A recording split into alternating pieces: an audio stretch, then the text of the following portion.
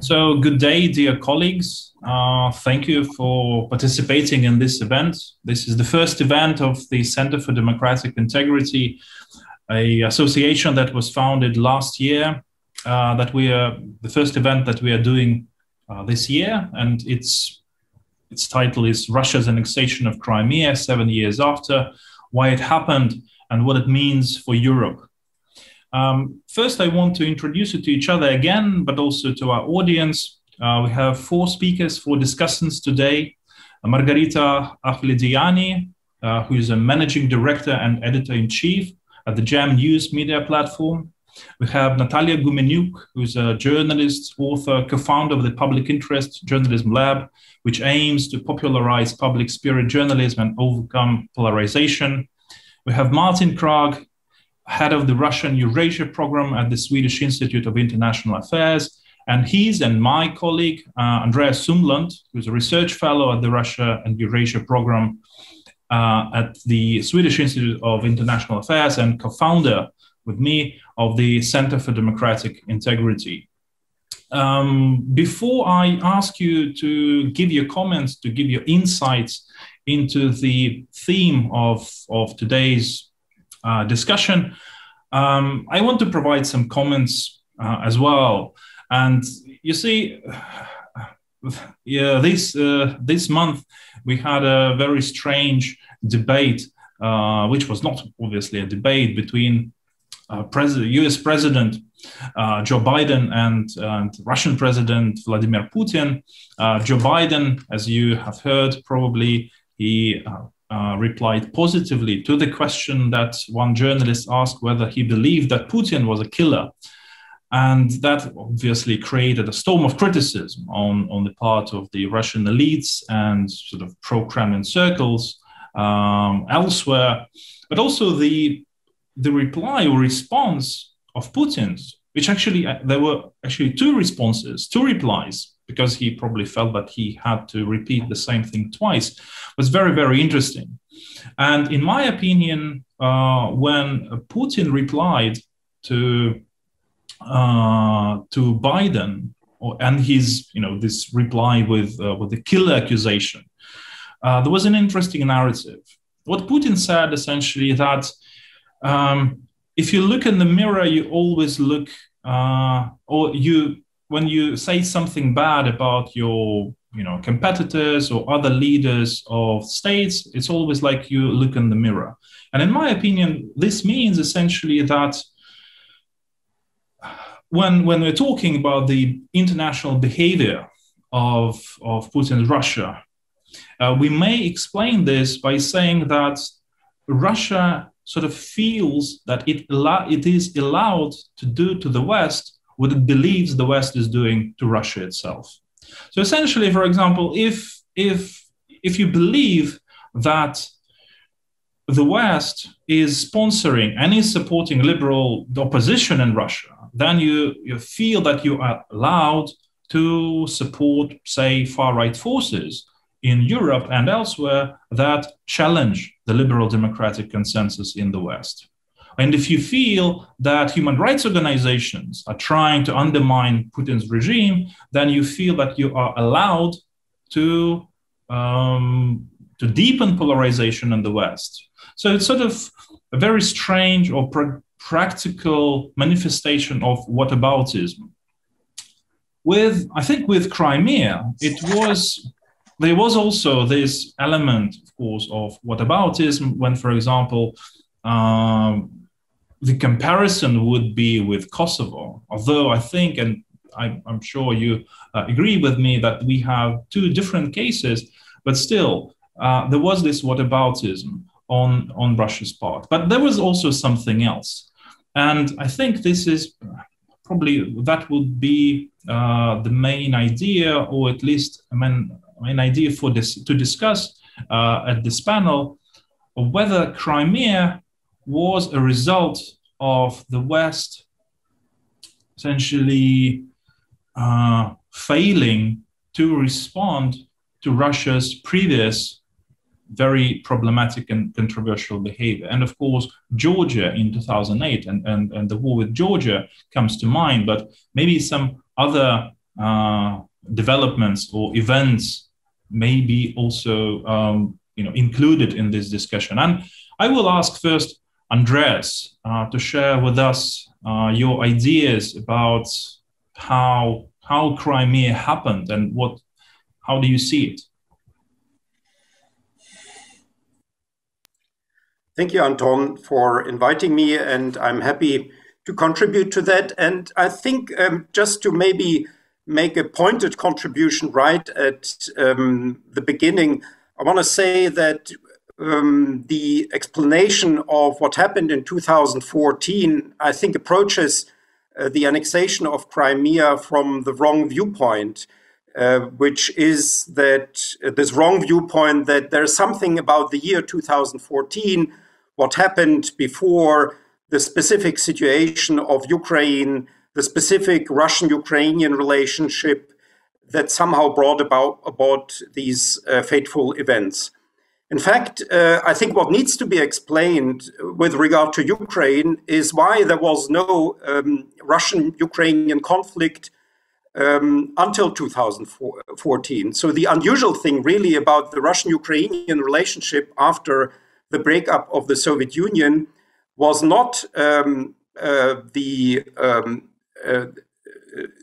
appearance of this annexation, but that it only, and of the conflict in eastern Ukraine and the territorial conflict between Russia and Ukraine. But the unusual thing was the peaceful development of Ukraine until then, which did not follow the pattern of the other post-Soviet countries, at least the European post-Soviet countries, including South Caucasian countries that were developing on different paths. So we had basically three types of countries in post-Soviet Europe.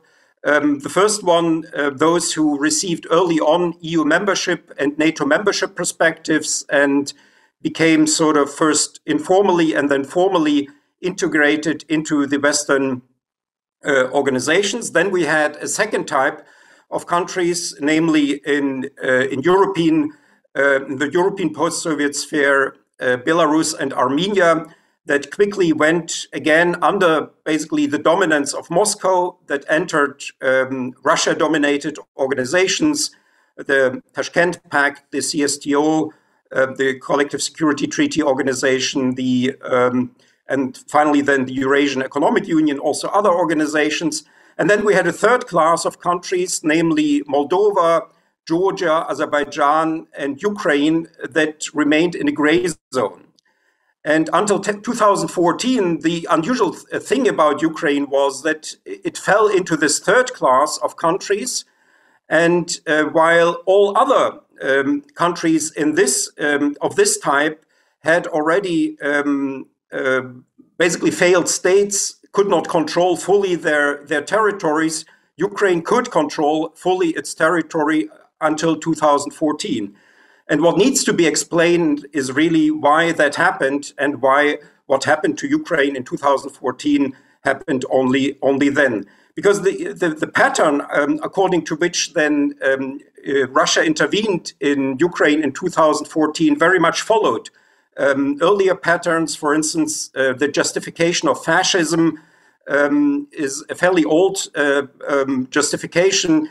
In 1992, the then commander of the 14th Russian army justified the intervention of this Russian army into the inner Moldovan conflict on the side of the Transnistrian separatists by comparing the new leadership of the newly emerging Moldovan state to the SS. He even said that the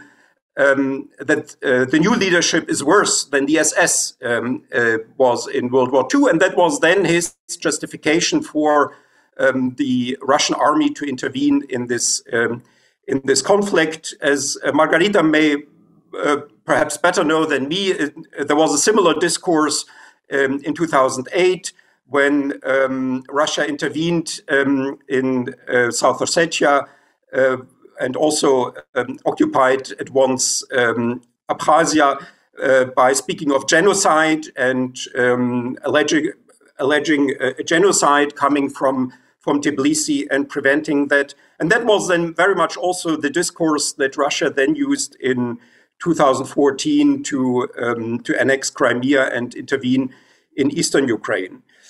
The fragility of this space was actually already recognized in the mid-1990s by some political scientists who don't know, frankly. I don't think they are really experts on Eastern Europe. So there was a very interesting discussion in the mid-1990s between some leading security experts of the West, namely Samuel Huntington, John Mearsheimer, and the editor of the leading journal International Security, who were discussing what would be best for Ukraine to do in the post-Soviet period. And as you may remember, John Mearsheimer was then arguing that Ukraine should keep its nuclear weapons, and that would be better for Ukraine, and not only for Ukraine, for Europe, for Eastern Europe, for post-Soviet geopolitics, and the others were arguing against this. So the fragility of the situation was actually recognized early on, even by people who do not know much about Ukraine, simply because it is a post-imperial situation, and such post-imperial, post-colonial situations, they are often fragile, and they are often characterized by sort of follow-up conflicts after the breakup of the colonial empire. So what I think is actually the big question is, why did the annexation happen in 2014 and not earlier? What was it that prevented Russia earlier to intervene? Why did Russia not behave in the same way it behaved in Georgia and in Moldova before? Sometimes then the argument is here made that this is all about NATO, but just to remind you, in 1994, Moldova signed an agreement with Russia about the withdrawal of Russian troops from Transnistria. And also in the same year, 1994, Moldova adopted a new constitution. And in Article 11 of this new constitution, Moldova declared itself bloc-free, and therefore, constitutionally enshrined a non-NATO status for Moldova. So, and also in the same year, both countries agreed that Russia would withdraw its troops.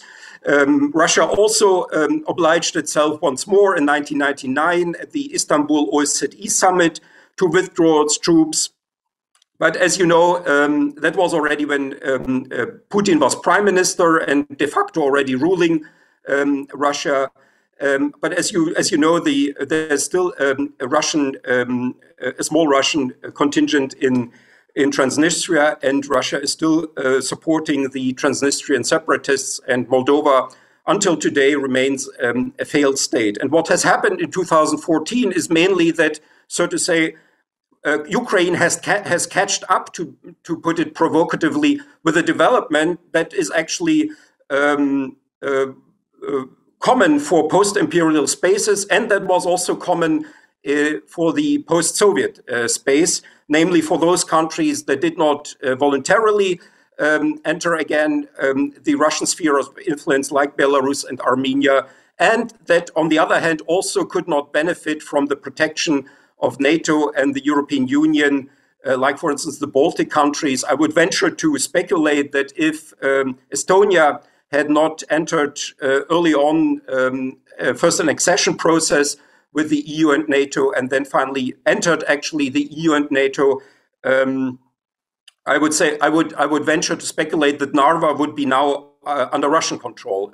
Narva has a larger Russian ethnic population than Sevastopol, and nevertheless, Narva is still Estonian and remains free of Russian occupation. So I think the big question is actually not so much why did it happen in 2014. I think in a way it was bound to happen, at least as long as Ukraine would not voluntarily succumb to Russian control, and as long as Ukraine would not get security guarantees from the EU or from NATO or from another actor, let's say from the US. That is, to me, the big question. I have offered one explanation to that, and maybe I close with that, namely that until late 2012, Russia and Ukraine were in a mutual economic interdependence, and more precisely, they were in an energy interdependence until late 2012, when the second string of the Nord Stream 1 pipeline went online. This interdependence was weakened, significantly weakened, with Nord Stream 1 coming online. And then Russia was basically became free to behave in a way in which it used to behave already with regard to Georgia and Moldova early on. And when it finally simply did what I think was always on the minds of many people in Moscow, namely to take at least part of the control, under control, a part of Ukraine, and to revise partly the breakup of the Soviet Union this way. So maybe I'll end with that, and I can elaborate further on the interdependence issue or on the history of these conflicts if we continue discussing that. Yeah, thank you very much, Andreas. Maybe just one brief question to follow up for your thoughts. Ukraine almost had a similar conflict. During Kuchma's years, if you remember, there was this conflict over Tuzla, and there was almost like, fighting erupted between the two sides, between Russia and Ukraine. So do you think that at that time was just not the moment, or was it just for Russia, it was like it lost chance at some confrontation? Or was it not just the time for, a bigger development? Yeah, I mean, one should perhaps say to some people here may not know that Tuzla, what is meant here is actually a small island between Russia and Ukraine. And there was a little dispute. I think it was in 2003, was it? I can't remember exactly this little conflict. Maybe Natalia may remember the exact year. Well, and the Tuzla incident, I think, illustrates the point that there were tensions before, and there were, of course, also lots of statements by Russian politicians, concerning Crimea, concerning Ukrainian independence. The theme of annexation, of somehow getting Ukraine, or at least parts of Ukraine, back to Mother Russia was always there, but it never materialized, even in such a conflict situation, because I think Ukraine then had a large economic leverage. It could it could stop at once over 50% of Russian gas exports to the European Union, and it could basically bankrupt Gazprom if it decided to do so. And only once this dependence of Russia from the Ukrainian gas transportation system was significantly lowered with Nord Stream 1, then later also with Turk Stream, only then Russia became free to behave with regard to Ukraine in the same way in which it had earlier behaved with regard to Moldova and Georgia. Thank you, Andreas. Margarita, Andreas mentioned a very interesting point that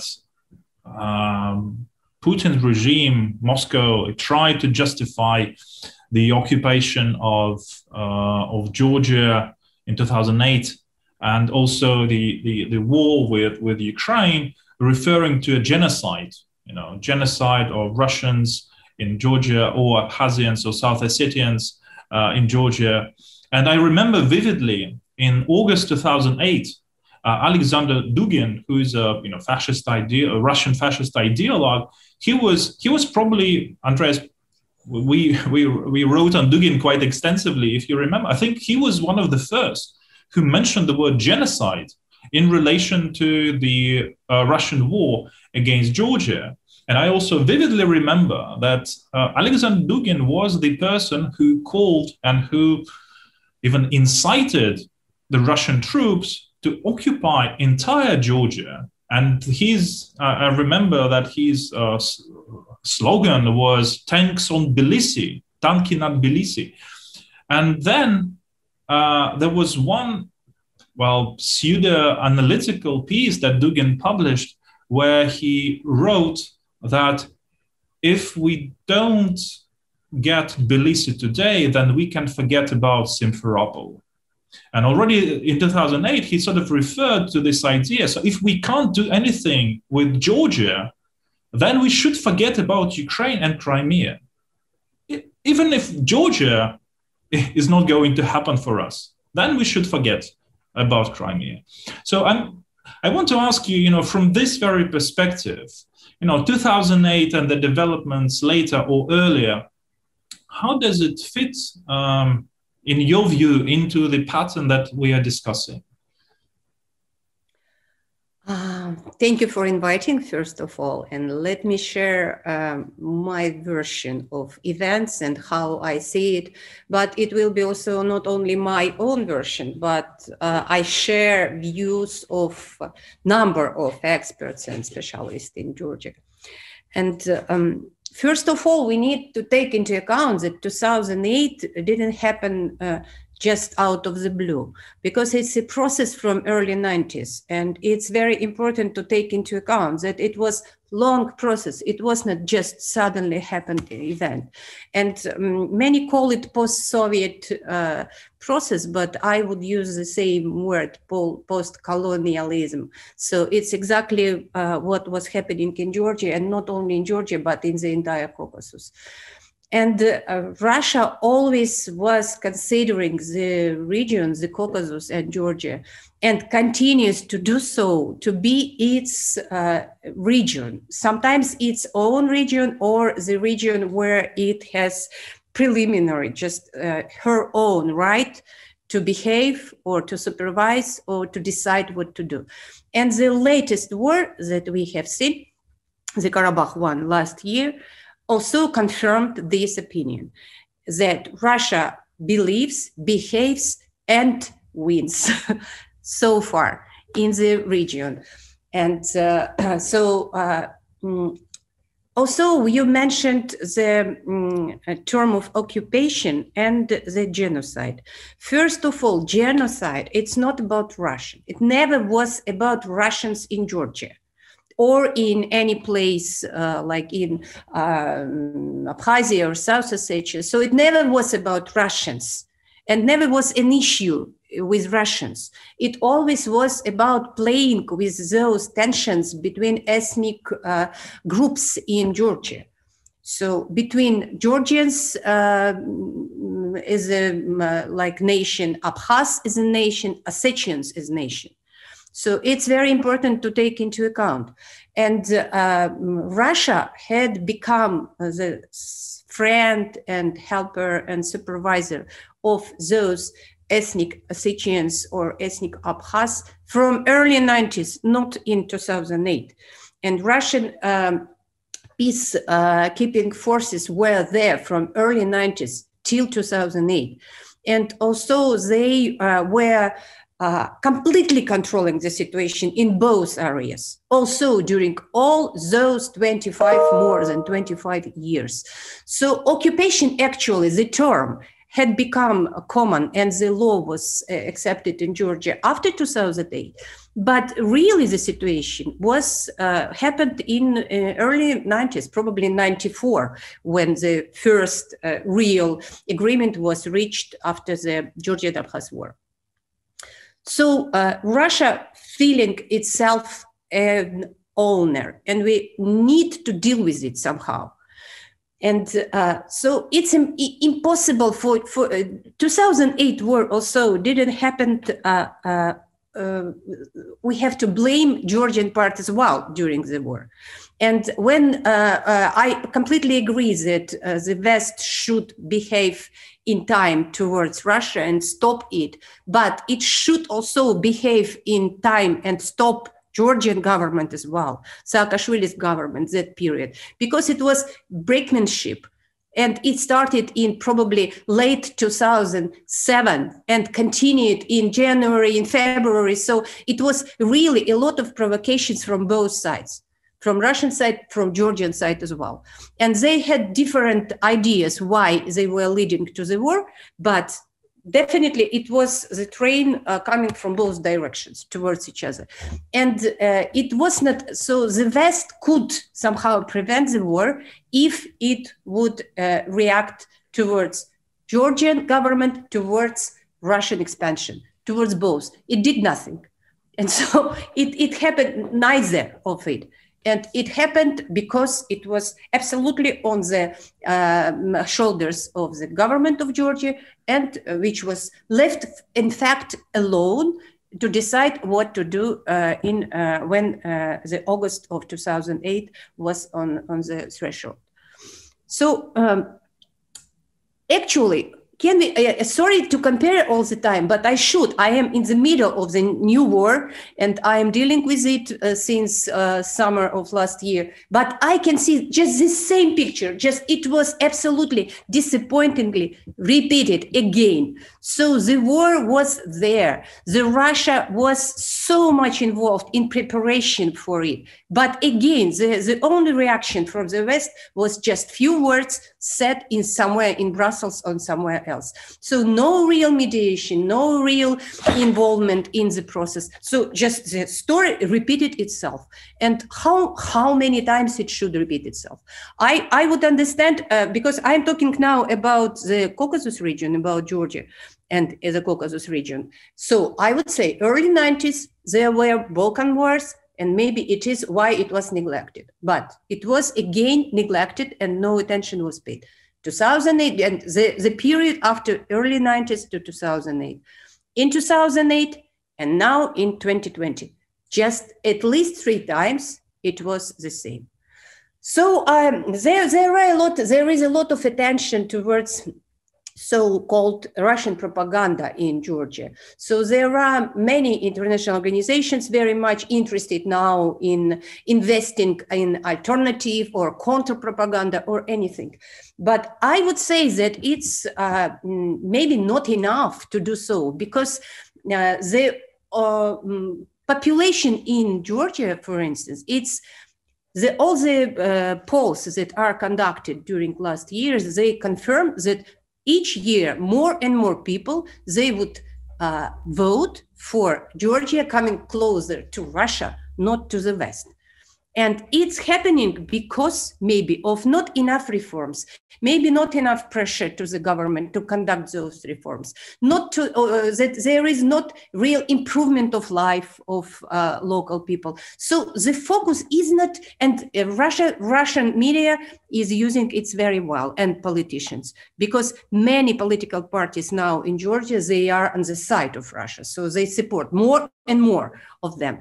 So probably there is not, never was, and is not, doesn't exist now, real strategy how to deal with the populations that are post-Soviet, post-colonial, that have feelings towards Russia. Even sometimes maybe not somehow substantiated, but they have it.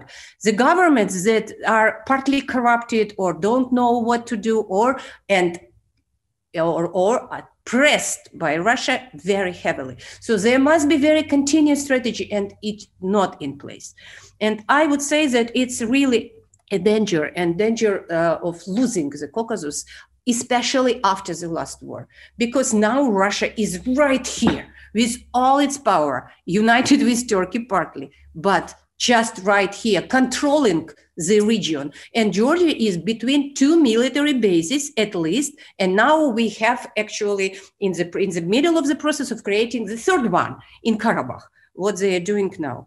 So it must be taken into account and maybe somehow discussed. Margarita, do you think that, well, obviously, Russia is an important player in the region. How do you see the role of the West in the same region? Should it be represented more, more forcefully in a way? Sometimes, sometimes during these wars that happened last year in Karabakh war, I hardly would imagine anybody who would be supporting any of the sides. Not now, maybe, but in 2008, it definitely was definitely the West was able to somehow prevent it. Again, I'm saying that it's important to take into account that it was driven from the Georgian side as well. So it could be prevented if there was real mediation and real negotiation and real somehow maybe pressure or influence, using of its influence and power towards the governments in the region. So, of course, sometimes using force, sometimes using some maybe like seducing somehow the governments or populations, but there must be a strategy. I don't see it. I deal with it for so many years, but I can't, if somebody would ask me what is the strategy of the West in the Caucasus, I can't say anything, but just propaganding its values and doing, investing into anti-Russian propaganda. It's not enough, for sure. Thank you, Margarita. Natalia, let me turn to you. Well, first, I know that you wrote a book about Crimea, which was published last year. I think it's now being published in German as well. Yes, it is published in German. Yeah, so I will ask you, I think, more specifically about your book, but just to continue this conversation around this topic, have you ever, while you were talking to people in Crimea, did they ever mention, any comparisons with Kosovo or Georgia? Did they repeat any of those narratives? Because the Kosovo narrative is the Western narrative, yeah, and then Russia used it in order to try to justify what it is doing in the post-Soviet space. No, not really. I haven't heard it ever raised. The only kind of resemblance with the Balkans was in 2014 when I think Serbians were in Sevastopol who come back to protect the Orthodox Christianity. Yet there is some few things I want somehow to raise as well, following what Andreas said, because I think that there is a different views on that specific historical positioning of what's happening in Crimea. I don't think there was ever discussion that why that situation with annexation could happen earlier. That we can't compare Tuzla, this small incident in 2003, to anything like annexation, because we really speak about a full military invasion in 2014. We need to remember that, of course, Ukraine was quite a big member of the USSR. And if you read the memoirs of the first Ukrainian Minister for Defense, Konstantin Morozov, he would clearly explain that the whole discussion with the nuclear weapons was that Ukraine could have Crimea, in particular the conflict around Crimea was not there, in particular because there was deliberate idea that Ukraine won't have this nukes itself, and that would be disarmament. And by the way, that was a part of the precondition of the Ukrainian independence. And even if you read today, all the discussions about the 1994, the whole issues with the fleet, they can't be compared to anything which we can speak about the conflict in Caucasus. Somehow, it's not about the luck; it's just about the position of the Ukraine in the Soviet Union, as well as how somehow the independence was also embraced by the Ukrainian communists. It happened that there was no real pretext with the conflict in Russia. That's not really somebody who wanted that this union would end that way. I see the totally different way in kind of moments when Russia somehow has become a real enemy of Ukraine. And I'm rather speaking about the Orange Revolution and the Maidan Revolution. And it's something not more related to the kind of the conflict alike, like in Caucasus or in Central Asia elsewhere. But the democratic change in 2004 was something which can be an example for the Russian population to protest. And at that time, Putin was not still that strong. And exactly if we remember 2014, that was a time right after the Arab Spring Revolution. Gaddafi was gone. Assad was kind of under threat. There was a whole issue with Mubarak gone. There were all the still, maybe not really illusions, but the big dictators were overthrown in the Middle East as well. So the Revolution of Dignity was for Russia more or less the symbol that let's show that this democratic change can't happen. It's bring war, it's bring breaking of the territorial integrity and things like that. So for me, the occupation of Crimea is a contrary sign of the counter-revolution to the Revolution of Dignity, as well the war in the Donbass. That was the pretext to stop. And since then, we can't really expect the real protest in Russia. You know, the whole thing was somehow the dictator the Putin managed to prove that, like, if you try to have the democratic protest at that moment, you know, we will send troops and that's it. And you see that. So I do think that was a more specific moment. Yet, of course, I think that if Ukraine was a member of NATO, yes, we can't expect that something like that happened. I often for last years has been answering the question of the international analysts, journalists, especially Germans, who were saying whether West is not provoking Russia with this kind of possible perspective for Ukraine and Georgia. I strongly disagree with that. We see that in a way the bullies runs the things. They usually use the opportunity. They do the things when they're allowed to do and when they are not punished. And the problem with that the more things are not done, the more things they do and feel themselves somehow powerful. For instance, for me, it's very interesting now to mention that today we have the decision of the European Courts for Human Rights, when it's clearly stated the occupation of Crimea has started on the 26th of February. So that is the court decision. Yet I remember a few years ago, I had a chance to talk to at that time, the head of the Allied, the commander of the Allied troops of NATO, the US General Breedlove. And I really asked him, were he personally aware that there were Russian troops on the very beginning of annexation, not the little green man?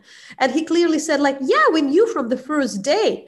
Yet I do, but the problem was that some of the NATO members didn't want to really accept that, because otherwise somehow you need to intervene or do something. So it was very cozy position of trying to kind of get out of the whole situation. We can say they didn't want to escalate, but we see the results now. What for me was interesting as well, that just to remind to everybody, I think like a lot of us as well were at that moment trying to explain that no, these were not the little green mans, they were Russian troops.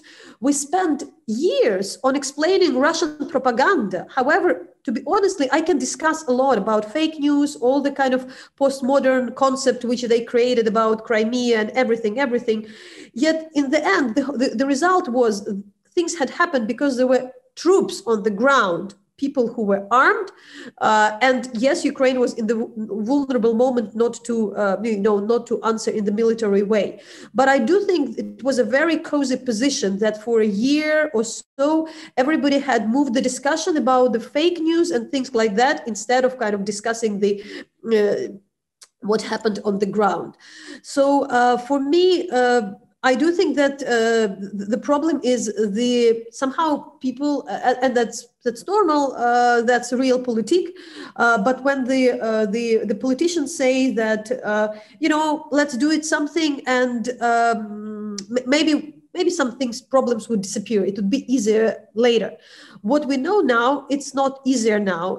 I remember 7 years ago, we've been discussing the opportunity can be SWIFT switched on for Russia, or like Visa or MasterCard because of the occupation of Crimea. It had never happened.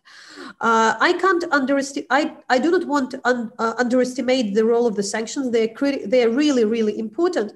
But for instance, now I can very shortly mention a few things. So for instance, we have 100 political prisoners in Crimea. Within the 7 years, any of the calls of any leader, was it Macron, was it Trudeau, was it the president, to free one political prisoner in Ukraine, had never ended in something. So somehow West lost its legitimacy to be even to raise this issue to free anybody. It just didn't work for 7 years. Now we have a huge environmental risk for the Crimea, mainly because of the 100,000 people who are moved to Crimea from Russia.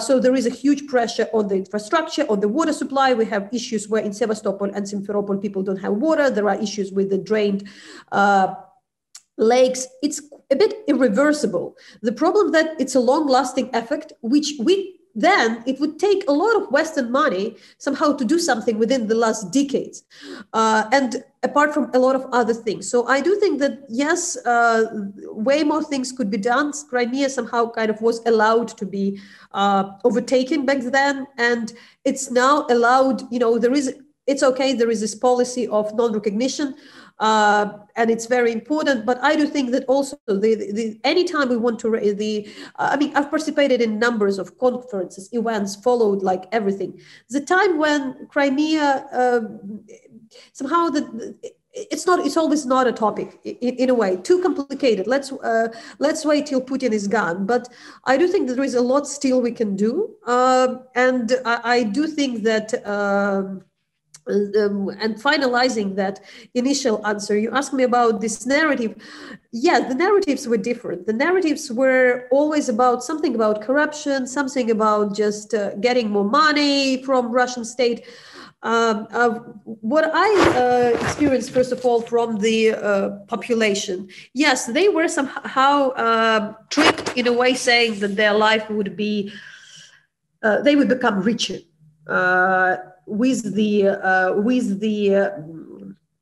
After the occupation. In many cases, it hadn't been the case. Yes, there were better salaries for civil servants, for law enforcement, but for me, there is another concept which I think was misused, is kind of accepted by in the international sphere, because it means that if we allow with this argument that, yes, people had become, some of the people wanted to have better pensions or things like that, and Russia pays more than Ukraine, then we introduce to international environment the concept of the fact that just because you are richer, you have the right to occupy part of the land. And somehow in most of the my context with the internationals, I'm not speaking about the security experts, but most journalists, analysts, they always put this economic issue as first, like, oh, but the roads are built in Crimea. Oh, but airport is built in Crimea. But it is exactly agreeing on the context that a richer country has the right to occupy a part of the land which is poorer, which of course opens the, Pandora box of making US occupy part of the Mexico, and, everywhere globally you can have this, every rich country can occupy the rest of the world. So I do think that's something also which we have to, let's say, explain and contradict. Yeah, thank you, Natalia. I mean, this narrative that, richer countries can occupy other countries. If we're talking, if those people who are saying this, if they are coming from, from the West, then obviously we should remind them that it's about, European values or, liberal democratic values that are more important, although the values themselves don't give you a right to occupy other territories. But can you briefly say a few words about your book? Because as far as I understand it, well, I read it, there is some change in the population, because you were interviewing people right from the very beginning, from 2014, and you essentially ended your project, or paused the project to write your book just a couple of years ago. What's the change then? So my book, which is named Lost Island, the Tales from the Occupied Crimea, which is like in Ukrainian, Russian, and German so far, is really based on my traveling to Crimea since the annexation. So I've been there during the days of the annexation and so-called referendum, but I later went back a few months more later, when everybody was already, let's say, which is also very interesting, because it was like 1 month after, and everybody was preoccupied with the Donbas. And most of the people in Crimea said, like, we understand, unless Donbas is solved, nobody would care about us. It's just 1 month since the occupation, but we know we are second in the row, which for me is also a huge argument for that the Donbas is also a destruction from Crimea for Russia. And then I went on traveling each year, talking to a lot of people and looking how these kind of freedoms, I can't say they were squeezed gradually, they were squeezed right away. However, of course, the economic life of the people had been changed. But I should say I've been traveling more or less till the last pre-COVID times, which is a new challenge again. And which is interesting now, a year after the book has been published in Ukraine, I can say a lot we can see within the last year as a new challenges. So for the first 5 years, I speaking how difficult was it for Crimean Tatars in indigenous population, the huge repression and persecution, how they started. They didn't start like just one day, how they started like systematically since 2015, because just because you're a Muslim, you kind of accused of being a jihadi or something like that, or a radical Islamist. And by the way, it's also important to mention that it may happen because a lot of law enforcement were brought from, for instance, Northern Caucasus, where there is an issue of the Islamic radicalism, but they're trying to kind of to copy paste their policy or their kind of thinking about anybody who is not Slavic. So they are speaking about this impossibility to find a really non-political. I'm trying to make the book not just about the, let's say, persecuted people or families of the persecuted people, but the people who had pro-Russian views, the people who were Ukrainians and who are also under the let's say, repression. It speaks about the, how Crimea is built with how this environmental crisis had started with the, constructing this huge building without permissions on these beautiful resorts. So, but first of all, it's a very human story. I'm not really focusing on geopolitics. I'm exactly tried to follow a lot of people and come back to them. But to stress on, now we have all these new issues with the environment, with the, the whole population generation which grew up already, especially if you speak about the youngsters who were from who were 7 during time of annexation, and now there are 14, which are brought up in the Russian military dogma and things like that. So I do think now it's already interesting time, because there are a lot of new things to know about already long-lasting effect of the occupation, because my book is about human stories, how things developed.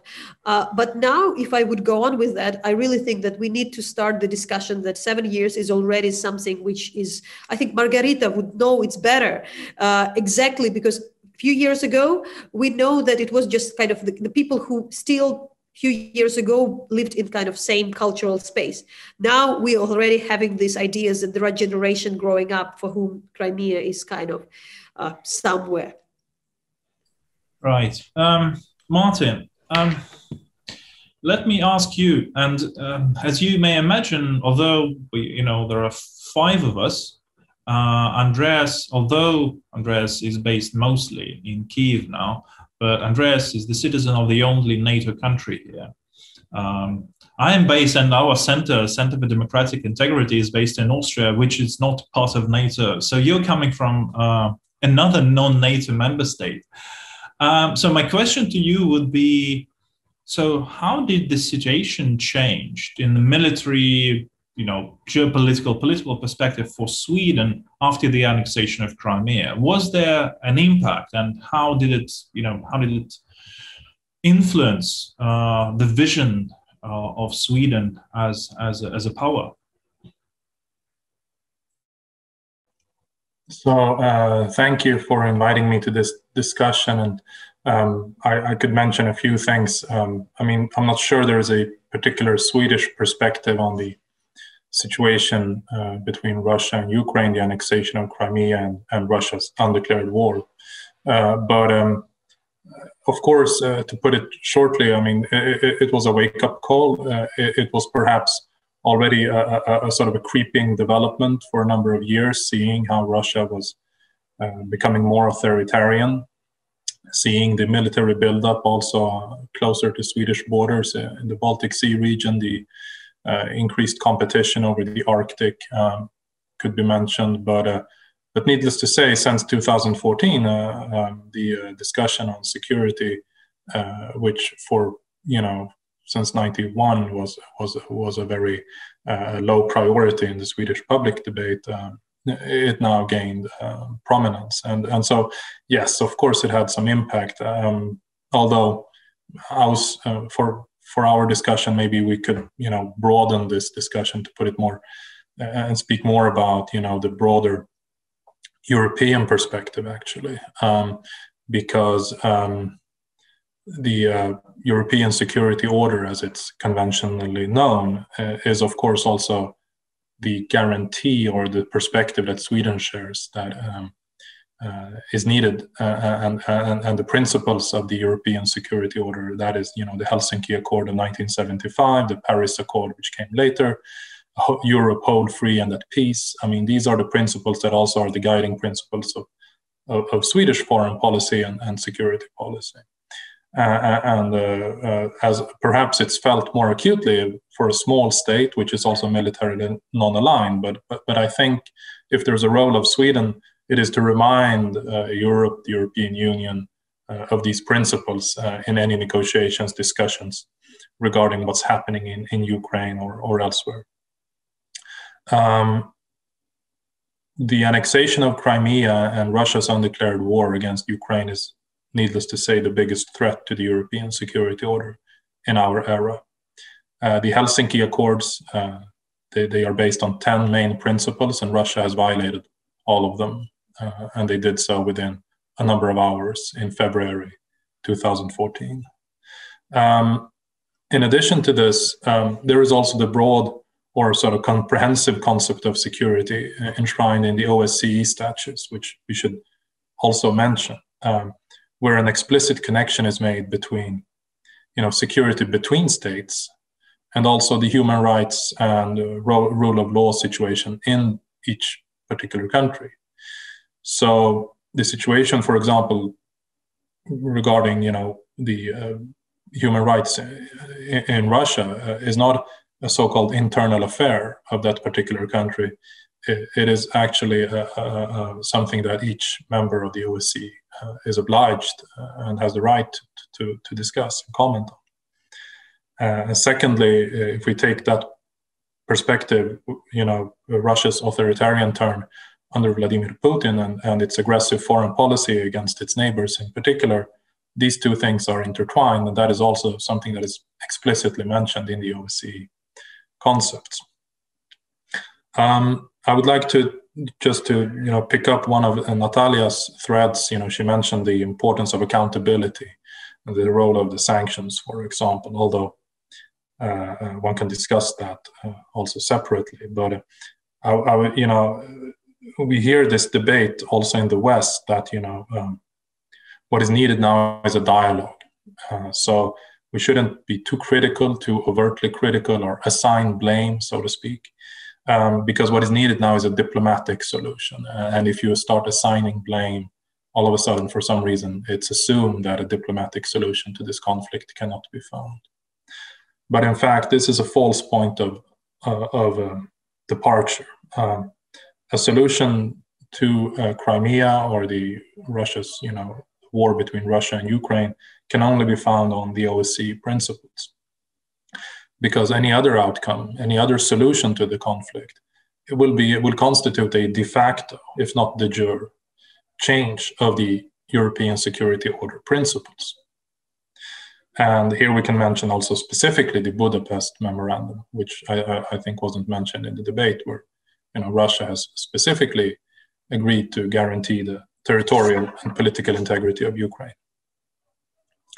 And drawing on that, we should also remind ourselves, although I don't have to remind you here in the panel, that from Moscow's official point of view, what is happening in Ukraine is simply an internal crisis. And this is part of the rhetoric where we can see how also within the Minsk negotiations, within the EU, the OSCE, how this narrative has had an impact. And it influences how we structure and shape the negotiation process. And that will in turn condition any potential outcome. And so what is happening, in my point of view, is that the ongoing negotiations, to some extent at least, they are based on the premise that Ukraine shall not have its rightful ability to defend its sovereignty, to assume control over its borders, to uphold the constitutional order, and so on. For some reason, the conditions have been set in a way that if Ukraine attempts to do that, it will violate its obligations towards the peace process. So already here from the beginning, we have a sort of de facto situation where the conditions have been set where Ukraine will be crippled in its ability to defend its core security interests. So again, to hark back, if there's a Swedish perspective, I mean, well, there might be one, but if there is one, I guess it's the idea that there is no contradiction between the security order based on values and a security order based on interests. Sometimes if you read foreign affairs, you can get the idea that for somehow values can be sort of a part of the problem, and you need an interest-based solution. This is in particular a popular opinion among certain US political scientists.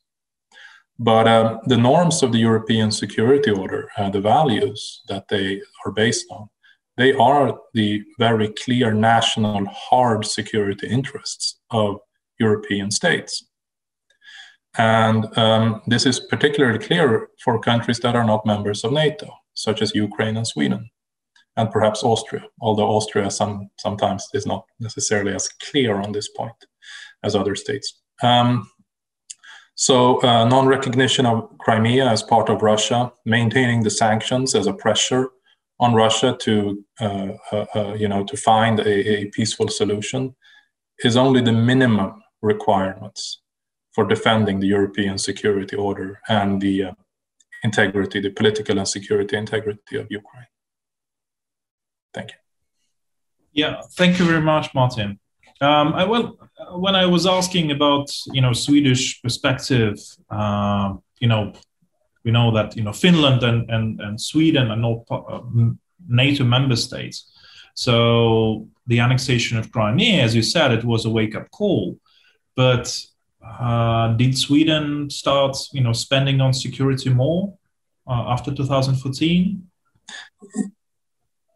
Yes, I mean there is a consensus now in Parliament on a continuous increase in defense spending. There's also an increase in spending on security-related domains, the cyber defense, counter propaganda, and so on. But it's from a relatively low level. In the Cold War, Sweden had on a per capita level one of the biggest militaries in Europe. I think it was in the world the fourth or the fifth largest fleet of fighter jets in Sweden. We have a military-industrial complex, if the word can be used here in a neutral way, producing military ships, submarines, fighter jets, and so on. So there was a tradition in Sweden of strong territorial national defense. Then in 91, 92, there was an assumption that now we have a security dividend. We can take these resources and spend them elsewhere, which is more cozy and more pleasant. And now these lessons have to be relearned, the lessons of 1945, and where Sweden was not prepared, although Sweden was lucky to remain outside the war at that time. So now the defense spending is increasing, but from a low level. I mean, we're talking, around 1% of GDP is spent on national defense. So it's way below the threshold set for NATO countries, for example. See, Okay, so let me ask you, everybody, the final question, because we were talking about Crimea 2014, that it happened because the West did not really respond forcefully to the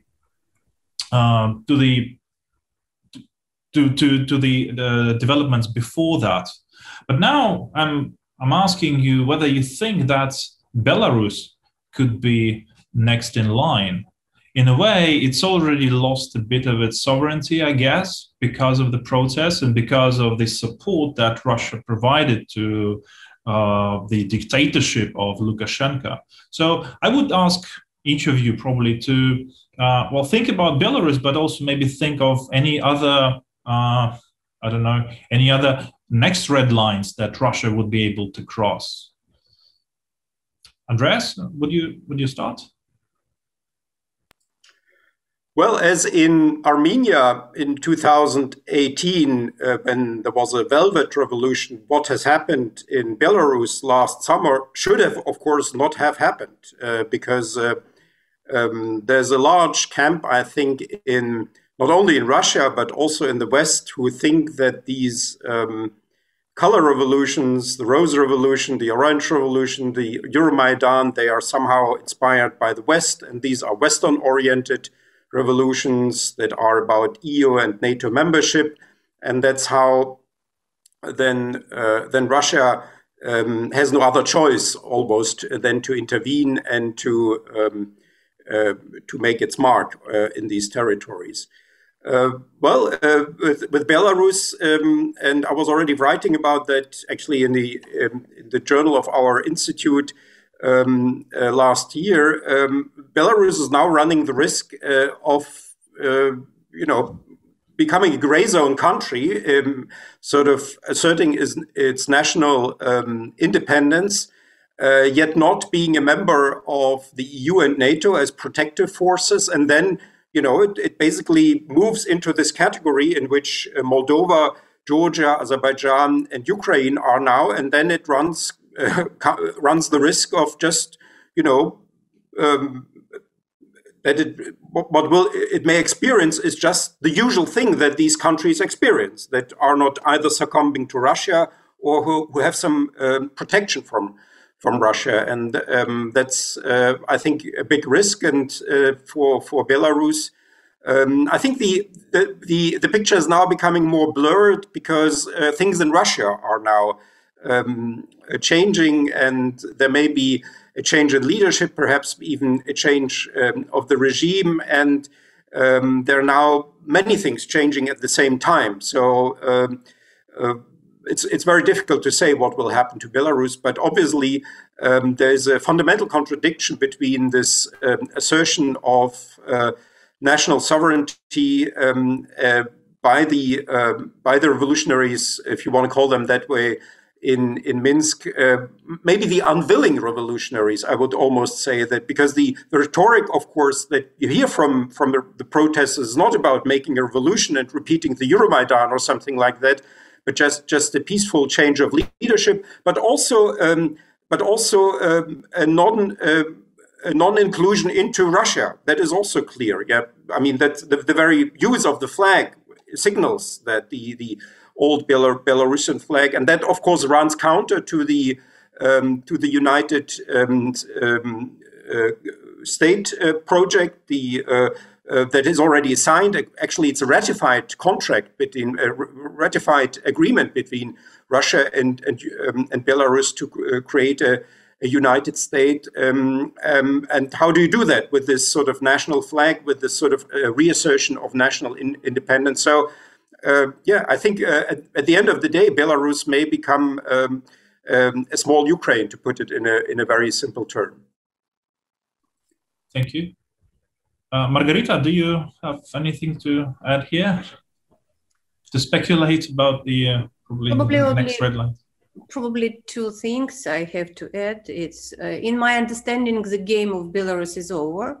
I have a feeling that it's like, at least not now, it's failed. And Another thing I would like to add, again, basing on the events in Belarus and then on the events in Armenia, because the latest are those two, I would say that Russia has become much stronger during last years. While everyone, at least in Georgia, there was a lot of claims that Russia is becoming weaker and weaker year to year, and it's like about to somehow to be destroyed into smaller republics or anything, and somebody would get out of Russia as well. So I strongly feel that it has become stronger, becoming even stronger, and it should be challenged. It should be challenged, and neither small Georgia or almost defeated Armenia or Belarus almost defeated or Ukraine, we can't somehow challenge it being alone.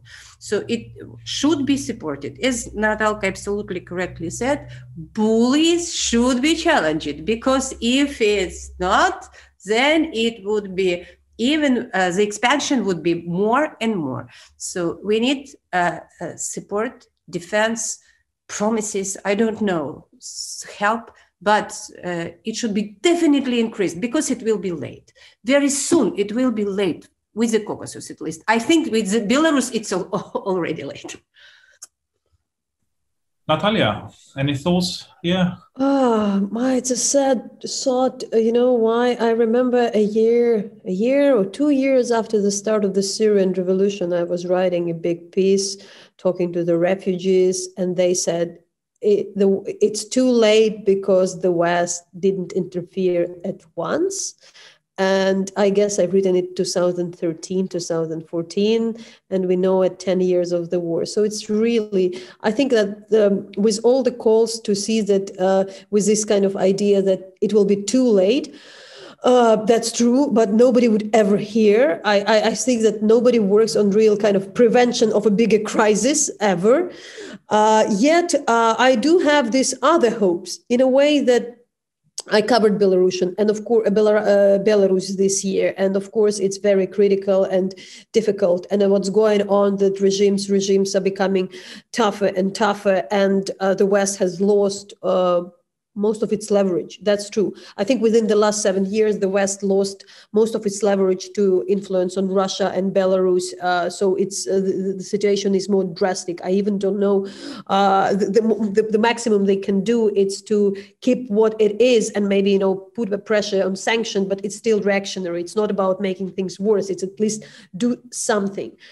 Yet I do believe in kind of unexpected things, because the things are developing way faster than we imagined 10 or 15 years ago. We still think, I do see some potential of the protests in Russia. I do see the potential still of the Belarus protest to unfold this summer, for instance. And these moods, in fact, are also influencing Crimea. It's not really because we kind of judge it all in a Cold War way that, we needed to wait till the collapse of the Soviet Union. So the deadline is very clear. Now we don't have this, we don't know what will happen with Russia. We don't know what will happen globally. What other wars will take place?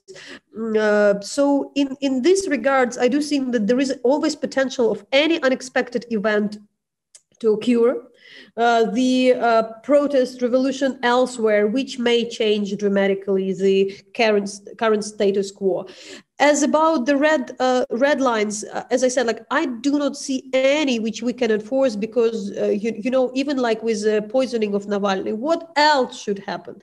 But the most thing that maybe at least the fast reaction on something which is connected to Russian inner politics would be already something. I don't see the red lines are connected with what Russia does outside of Russia. That somehow happens anyways. The real actions are always happening if something is happening in Russia itself, like Navalny, or like something like MH17 downing, the tragic event. So the maximum we can think it's just that anything wrong, anything even more horrible happened, that it's not comes kind of not mentioned. Hope that nothing really drastic will happen in the nearest future, and that the West would be able to catch up with the challenges that Russia and other authoritarian regimes pose in Europe, and hopefully also the US now with the new administration will take security in Europe more seriously than under previous administrations. Thank you very much and have a nice day. And see you next time. Thank you. Thank you. Thank you. Bye. Thank you. Okay. Bye-bye.